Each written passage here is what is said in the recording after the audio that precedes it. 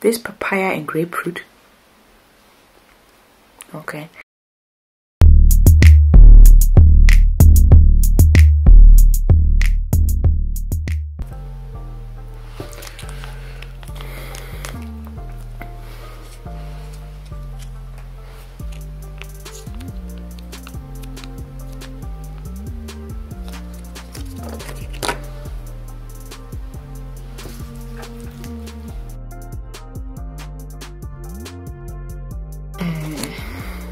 Cleanse twice daily with our best-selling face wash, this papaya and grapefruit.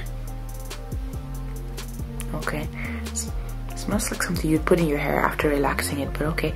Infused formula removes excess oil and dulling surface impurities to rejuvenate the complexion, leaving skin bright and refreshed. Gently massage cleanser in circular motions on wet skin. Then rinse thoroughly with warm water. Be sure to follow with an appropriate toner and moisturizer. If products gets into eyes, rinse well with water. I'm surprised it didn't say be sure to follow with our Mario Badescu toner and moisturizer. But anyway, so it's very gel-like, it's very slippery.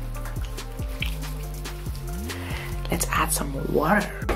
Yeah, so even when you 60-second rule it, it doesn't seem to, it doesn't foam. I really want things to foam. It's just slippery. It feels like I've put okra on my face, but that's a good thing too. Who knows? Pretty sure okra will be good in your hair because it's slippery like aloe vera.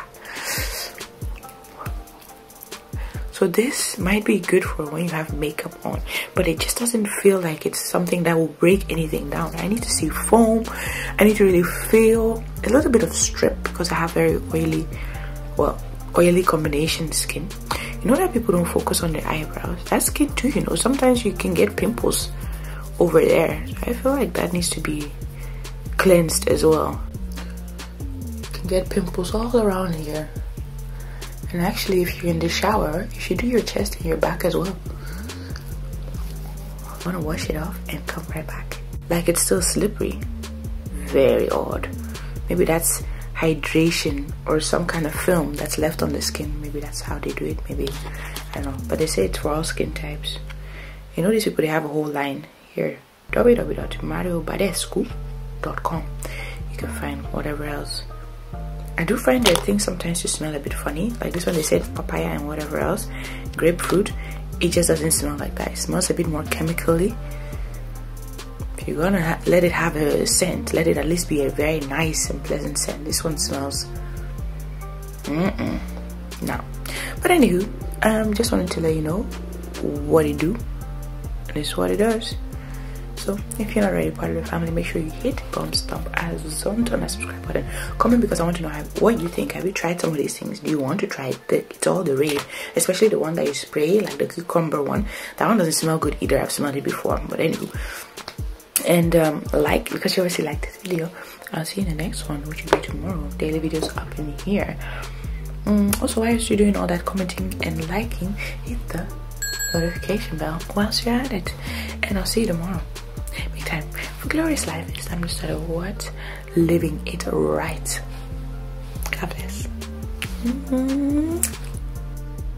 Okay, now with no flash, actually you can see the striperization. My face looks really dull. But okay, I'm back because I wanted to show you guys. Do you hear that? It's kind of like sticky.